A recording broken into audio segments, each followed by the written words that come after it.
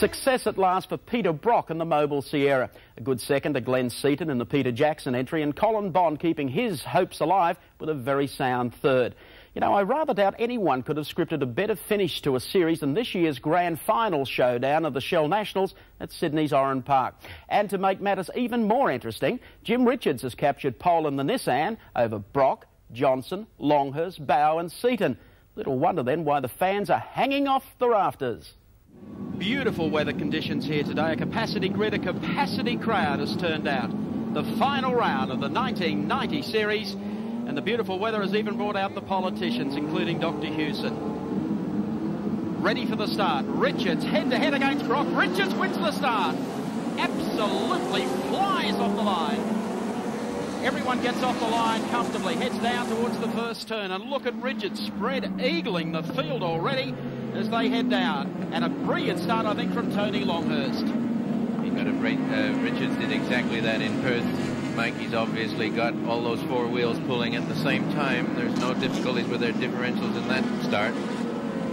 Field closing up a bit in the infield. And now we have a couple of spoilers, Neil Crompton. Tony Longhurst, a magnificent start there, puts him up into second spot. John Bow is away quicker than Dick Johnson. Colin Bond, a lot of work to do out of position number 11. Yes, it was a terrific start from Tony. Aggressive the first couple of corners and cleared himself up from position 4 on the grid after recording a 1:12.02 and chasing his old teammate, Jim Richards. Well, ideally, Johnson wanted Brock up there, giving Richards plenty of curry in these opening laps, but Brocky must have slipped off the line with his clutch. He's a long way back, 7th spot there. You can see him in the picture now. And he'll work his way through, no doubt. Colin Bond starting out of 11th up to 9th as they complete the first lap on grand final day at Oran Park. It looks like the GIO car of Gibbs has gone off the racetrack, and he's trying to rejoin on the loop area heading down to Sutton's Corner. No one wants to lose the drift. I was going to say no one wants to lose the drift. They don't want to lose the slip, the draft. You've got me, Michael. And Brocky's taken that draft there. He's in a bad position here. He needs to turn right in a second or two, and Dick will be well placed to stay in front. But no doubt that bad start on Peter Brock's part is costing him dearly now. He'd like to have nothing but fresh air in front of him, but he's got a big Shell Sierra in front of him at the moment. Another little bite here, and it looks like he's got him. Through on the inside of Dick Johnson, over the top of the bridge, so Peter Brock picks up one. But keeping in mind, without going into the full scenario of where everyone's got, and should finish, for Jim Richards, the title will be Richards if he wins or finishes second to anyone but Johnson. So at the moment, there's no problem about that, gentlemen. Jim is just spread-eagling the field in the Nissan GTR, and there he goes. We're looking now from the Dulux cam on top of Glenn Seaton's car. Great view, chasing Dick Johnson down the straight. And Johnson's chosen the harder of the two Dunlop tires that are available to him, and hoping that everything will be fine for him in the last quarter of the game. Yeah. But he is a long way off the front runners at the moment. He's got Brock, both the Benson and Hedges cars, and of course Jim Richards in the sunset already. Jim's 12 seconds clear of Tony Longhurst at this relatively early stage. We're only 40 minutes into the race, and behind this duo we've got Colin Bond about 2 seconds shy of the mark, and then a small gap to George Fury, who joins the Peter Jackson team for the first time this weekend in another of the Sierras. Can't get any closer than that. I think Dick's driving fairly defensively at the moment. Some fantastic pickies today from Mark Woodley, Charlie Busby and our race cam boys. The Dunlop race cam out of the rear of Dick Johnson's Shell Sierra. Brock down into some traffic. Right behind him comes Bow. John Bow's done a superb job in the Shell team all year. Backed up Dick beautifully on every occasion. Just the once when he was bumped out in Malala. A great team driver and an asset to the Shell team. The gap from first to second, Richards to Longhurst, is now 18 seconds. It's like an Ayrton Senna performance. It's a bit like that. Here we go. Here's Brocky and Longhurst snap. Make that 18 seconds, Jim Richards to Peter Brock. So Brock has been able, after that appalling start, to to be able to pick the pace up, come back through the pack. He was back to what, about 6th or 7th? 7th, I think. And now back to 2nd. Let's have a look at a replay here of Glenn Seaton looking for Dick Johnson. This happened just a few seconds ago as we're chatting on Brock. Down on the inside, moment of truth. Nice move, very nice. Was. Dick left a little opening there, and Glenn took advantage of it in the Peter Jackson Sierra, so he also has improved his spot. The grand final of the Shell Ultra Australia Touring Car Championship. There is your race leader, Jimmy Richards, in the Nissan GTR. Lap number 20. Beautiful looking car.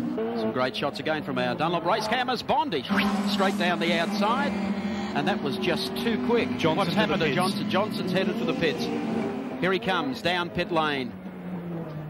Yes, he's got a difficulty. So, tyre change for Dick Johnson. The championship had already slipped away.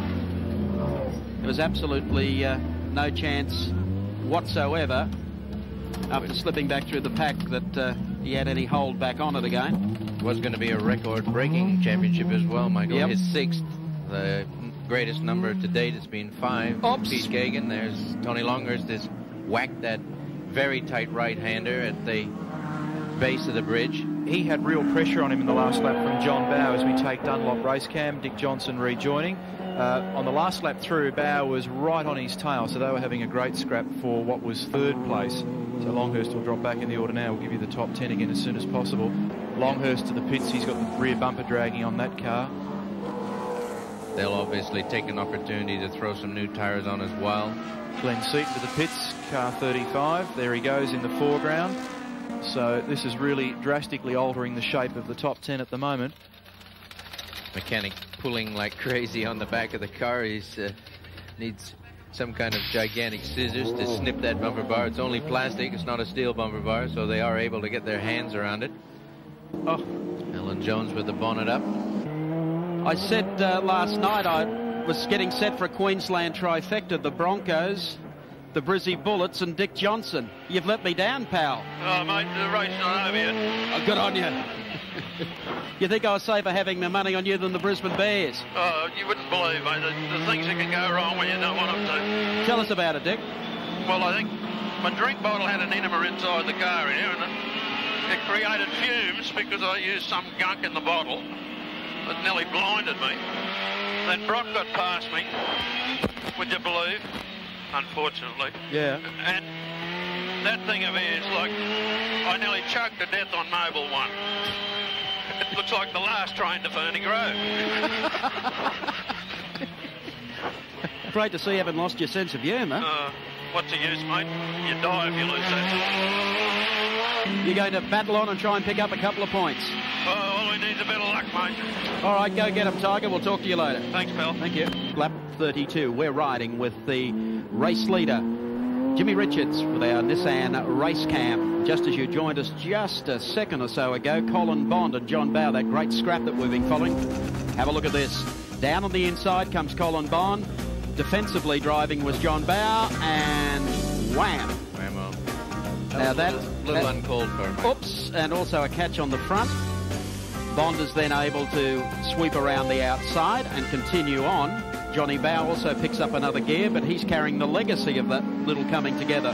Bond is 5th in the race. Bowe is still 6th in the race. And the mover and the shaker in the pack is George Fury up to 3rd. That's the fastest part of the circuit, and I think slightly unsporting maneuver. 30 runs in 3rd place out on the racetrack, and that, of course, is a familiar face to motorsport, Georgie Fury.